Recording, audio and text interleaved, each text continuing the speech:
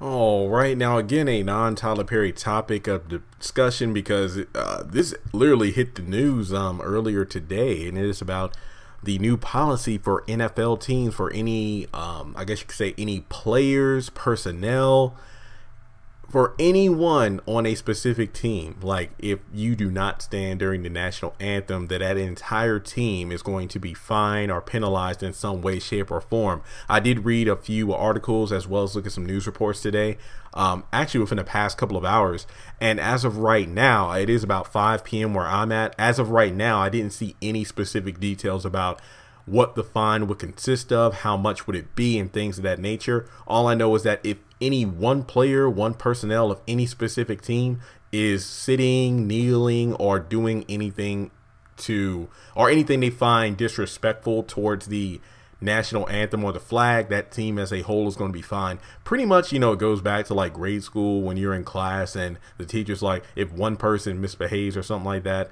then the entire class isn't going to be able to go to a picnic or some nonsense like that. It's all about the one apple ruins the whole bunch policy, which I've personally never been a fan of. That's just my thing because I was always a good kid. So I always thought it was unfair for somebody who isn't behaving, following the rules, or pulling their weight in like a group project or at work, and then everybody has to suffer because of it.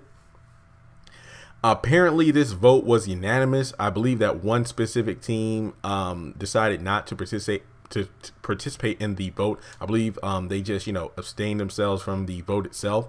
But I do know some people were thinking that, given the fact that it involves the players, especially because there have been players who have been kneeling during the national anthem, you would think they would be the one, they would have at least some say in the matter. That isn't the case. Like, it was made behind closed doors. The policy was in place.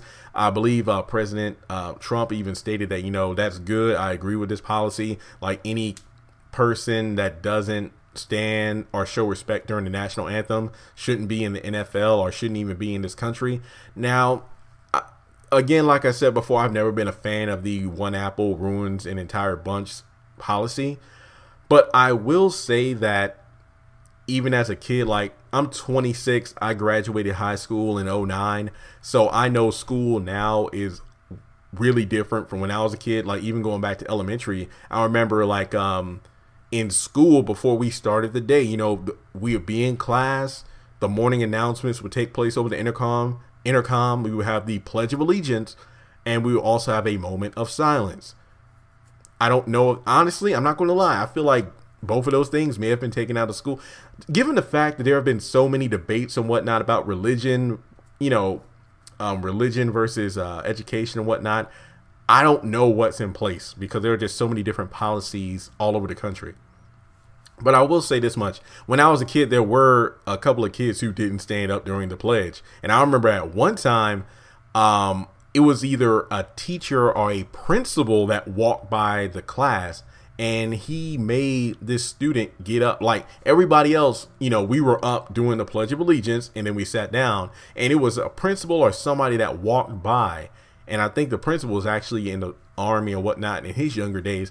And he asked, the young man why he didn't stand up. And he's like, I didn't feel like it. And he was forced to get up and literally do the Pledge of Allegiance, by himself, like stand up and recite the pledge and everything. And literally, I think the teacher or somebody gave a speech about the importance of, look, whether or not you want to get up and do it is to show respect for not only this country, but also the brave men and women who have given their lives, and died for the country or has served in their younger days, or the people who are serving now. So you not sitting down is not just disrespectful to the flag, but to everything it represents. Now, I do know the big, thing that happened a couple of seasons ago, when a certain player, kneeled during the national anthem and what it stood for, the fact that as long as there's injustice within the country, especially towards black people by the cops, pretty much the law and whatnot, then I'm not going to stand. I'll admit that is his choice. That is his choice. I definitely see where he's coming from. Being black myself, I can definitely see where he's coming from. But it's kind of like, like during the civil rights days, like, when certain people who are in history books now, organize, you know, like sit-ins and boycotts and stuff like that because of injustice towards colored people during that time. You know, it was like coloreds only, blacks only, whites only, and things like that. So when it comes down to that, you know, there would have been family members and friends like, no, don't do that. You're just going to cause more trouble and make it worse for us. So in any time frame, there was always a handful of people who wanted to stand out to fight injustice. It wasn't the most popular thing to do, but it needed to be done. But my thing is, you know, personally speaking, I still stand during the pledge. Like when I was in Liberty, you know, as a student and even as a worker, whenever there'll be like a big convocation or something along those lines, I would still get up, like, you know, during convocation or graduation and we get up to do the Pledge of Allegiance. I would get up and do the Pledge of Allegiance, you know, like I was taught to do. Like, I get it now that I'm adult. I could sit if I wanted to, but to me, I feel like there's always been injustice, and there still is in the world, obviously. But that, to me personally, being from a family with multiple people who have been or are currently in the military, I feel like, you know, out of respect for them, I stand. That's just me. Like, everybody has their own reason for standing or not standing. I can totally see that. But I feel like this policy is definitely going to rock the boat, especially because this is just news today. So I feel like this is going to be something that's going to be stretched out into even next week. I'm pretty sure news outlets are going to be talking about this, probably have people call in. To me, it's kind of a,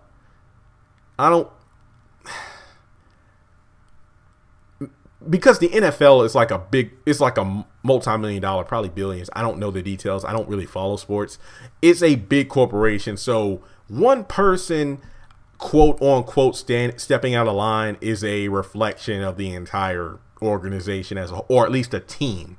Because, you know, there are people who are like, he's disrespecting the flag. How come the owners or the team coaches and whatnot aren't putting these people in line? So I can definitely see why this policy was put in place, because of the whole losing money aspect. It's a business. But at the same time, it's one of those situations where I do respect players because they're using their platforms to speak on social issues.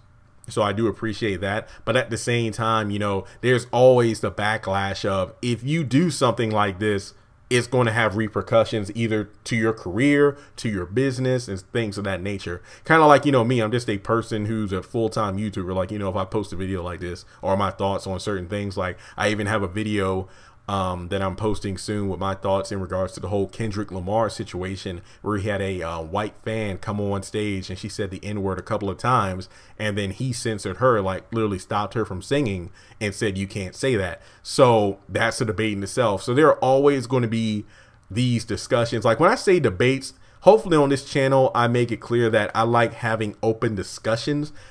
Debating is pretty much useless. Like, if we don't agree on something, that's cool. Just tell me why you think the way you think. It's not about changing each other's minds. It's about having healthy discussion to see somebody else's perspective. Maybe we can learn from that. That's all I'm saying. But overall, this policy, I feel like we're definitely going to get some traction out of it.